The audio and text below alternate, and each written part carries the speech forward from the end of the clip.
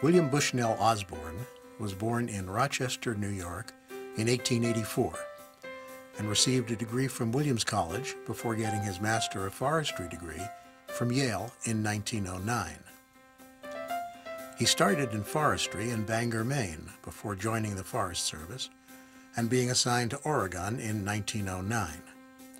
With the exception of 6 months off for World War I, he was with the Forest Service for 44 years.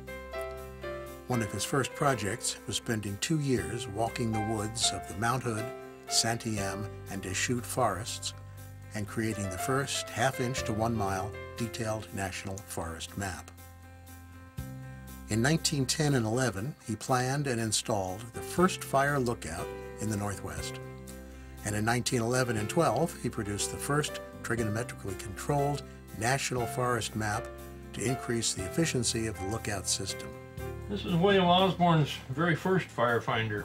You just pivot the center pivoting sights. You look through here and out through the crosshairs, and you read your azimuth reading over here for your fire that would be out that direction. Your lookout is in the center of the room.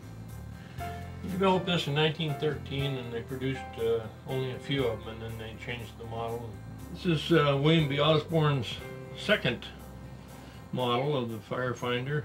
Came out in 1915, and it's uses the 360-degree reading and the vertical angle, which was new.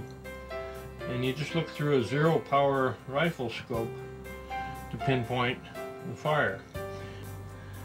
And they're a very simple instrument to operate.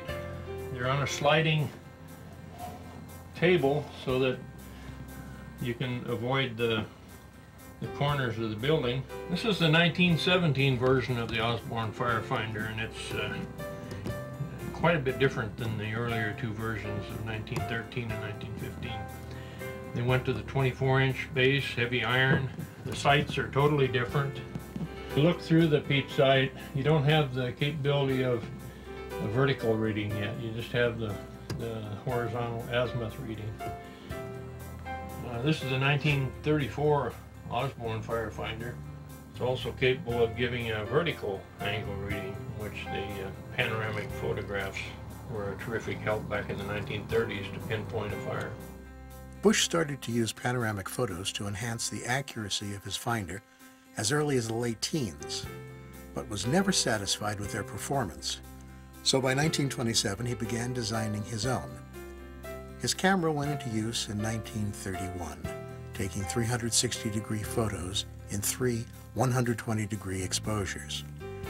It has a cast aluminum body with a curved film plane that uses 6-inch roll film with a paper backing. The film plane has degree marks and registration holes that allow the combined images to be synchronized with the Osborne Firefinder. The camera used a series of brass fan blades to vary the exposure time of the rotating lens, with the wider blades offering the greatest resistance and thus the slowest exposure time. The camera and its transit base are precisely graduated as to azimuth and vertical angles. The photo recording transit, as it was known, complete with its base and tripod, weighed almost 50 pounds. And from 1933 to 1935, it was hauled to the tops of 800 lookouts throughout the Northwest. The combined Osborne panoramic photos and Firefinders remained in wide use, especially in the Northwest, until the 1980s.